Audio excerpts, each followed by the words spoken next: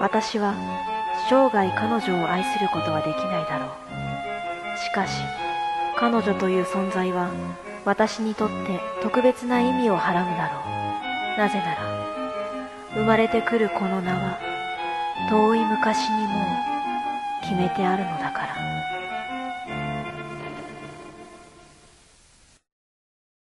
ら。そして初めて楽園の扉が開かれる。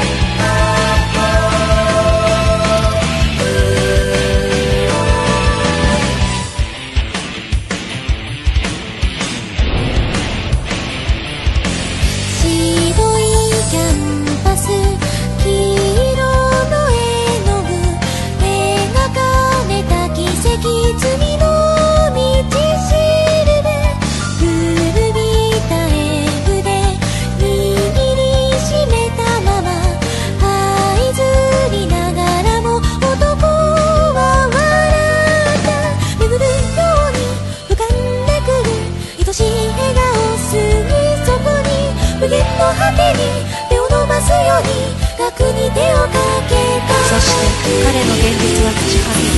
少女が小さく笑みこぼすたび、ここの狭さが夢を遠ざける。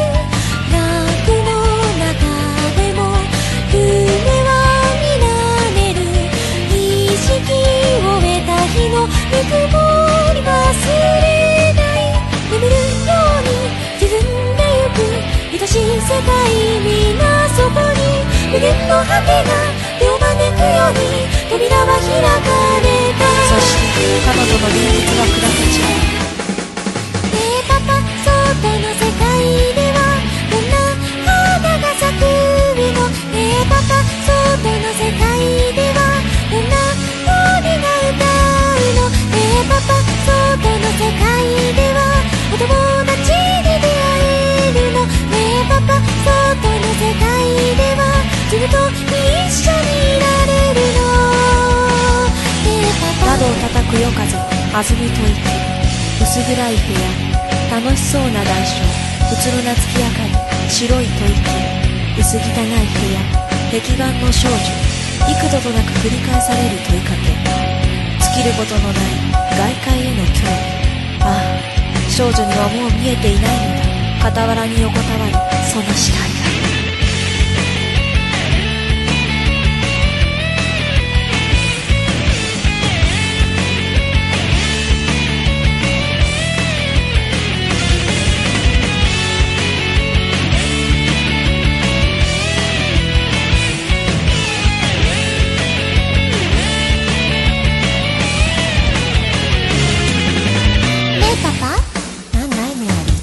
明日は何の日か知ってる？世界で一番可愛い女の子の誕生日。私ね、お誕生日プレゼントをお友達がいいと思うわ。男の無双は残酷な現実となり、少女の現実は有限な無双となる。